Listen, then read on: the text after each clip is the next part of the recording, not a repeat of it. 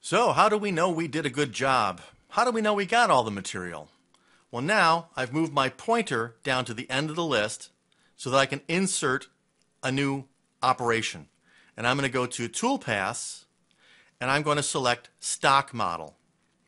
And with stock model, what I can do is use this to compare what I've done against the actual model of the part.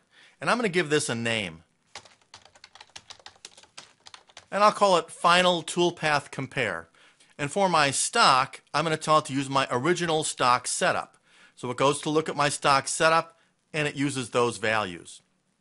Now we go to our source operations. This is where we're going to tell it the toolpaths we want to use to check our work. And I'm going to pick this entire toolpath group. So all of these operations are selected. Now here you can control the tolerance to which it will create the stock model. So I'm going to tell it I want the path tolerance to be within 1/1000th of these original toolpaths to create my stock model. Now it's also looking at the tool shape, and it's going to compare that tool shape within 1/1000th of the actual shape. The smaller you make these, the longer it takes to calculate. Next, we're going to go to the compare option in the tree and tell it that we want to do a stock compare. So once it creates the stock model, I want it to compare that stock model against something else.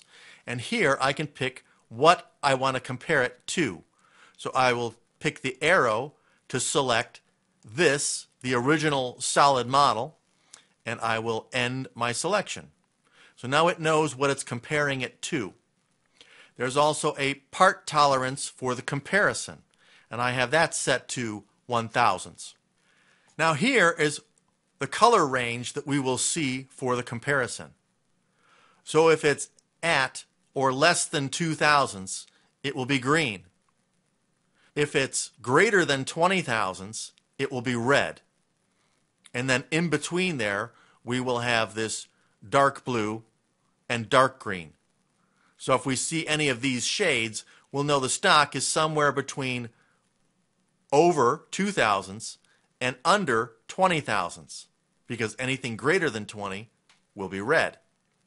So those colors will usually show up in the corner areas, depicting leftover stock. So now let's OK this, and it will start to create that model.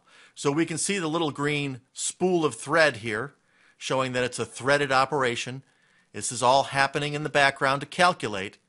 And I could continue on with some other toolpath or something else that I want to do while it's calculating for this stock model. But essentially, I'm just going to wait for the stock model to calculate. And this could take a few minutes. And here we can see the result. So it created a stock model. And remember, green shows that it's either right on the money or it's within 2/1000ths of the actual surface. And everything on here looks pretty green. We've got a couple of dark spots right in here. So I'm going to do a zoom target around this point. Let's see what we get.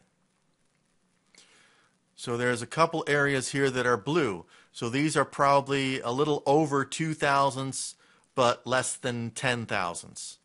I'm guessing they're smaller than 10/1000ths. So you know what you have there. If you need to go change your step over to make sure it completes that cut, that's something you can do. But at least you can see what you have here. And that's what the stock model comparison is for. It allows you to compare your toolpaths against the actual stock model to see just how close you are. So again, there are some cusps on here that must be a little bit bigger than the 2/1000ths.